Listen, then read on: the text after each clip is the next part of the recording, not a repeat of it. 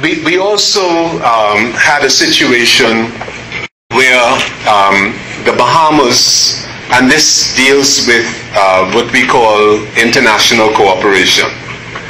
I was in office as Attorney General for 2 months, and I got a letter from the president of the FATF threatening to put the Bahamas back on the blacklist.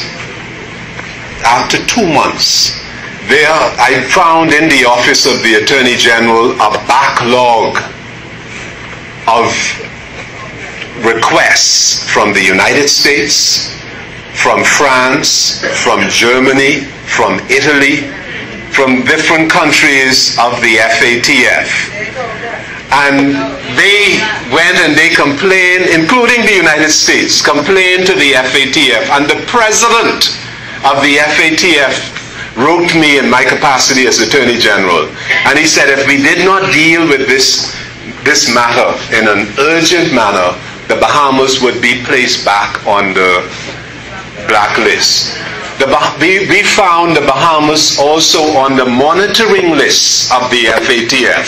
So the whole financial sector of this country, every 6 months we had to go and report to the FATF. And if we failed to report, or if the progress was not satisfactory, we would have been put back. In other words, that is the condition in which they left this country. But when he was up there carrying on like an ass, but he didn't. No, seriously, no, because you do not expect a prime minister in a democratic country to carry. First of all, he was conceding because they couldn't carry on with the vote. That's right. And while conceding, he gets up and carry on like an ass.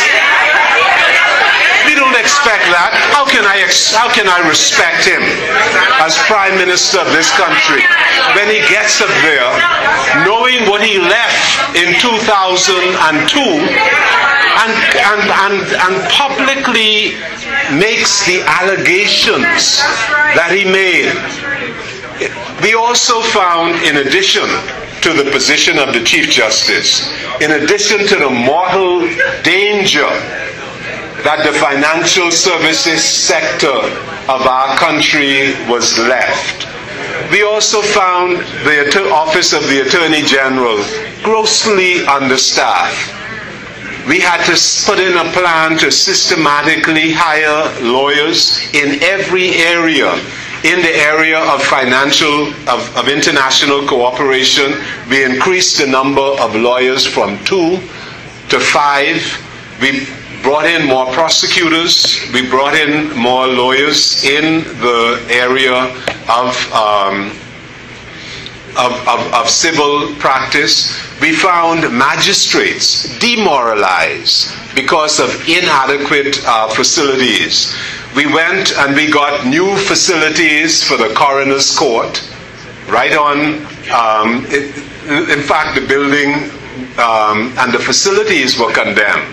We went and we got on East Street, we leased facilities, we renovated, assisted with the renovation of those facilities for the coroner's court. In other words, we met a judiciary that was really in shambles. We met the Office of the Attorney General, and I had also the Ministry of Education. They're talking about holding 2 portfolios, but yet we were able to get the Bahamas off the monitoring list.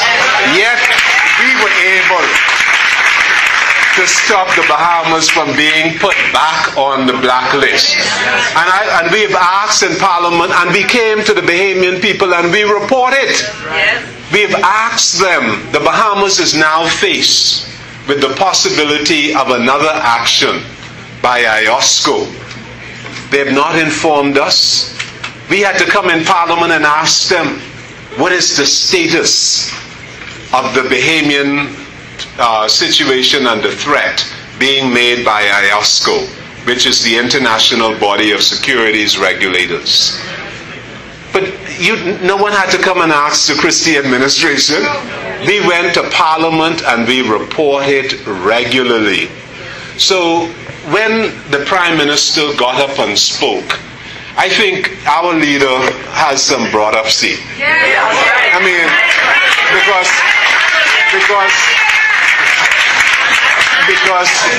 if it was someone who doesn't have his respect for the democratic traditions of our Parliament, the Prime Minister would have heard something that he is accustomed to hearing in the places he often frequent.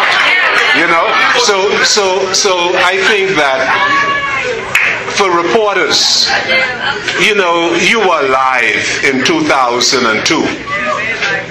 Investigate.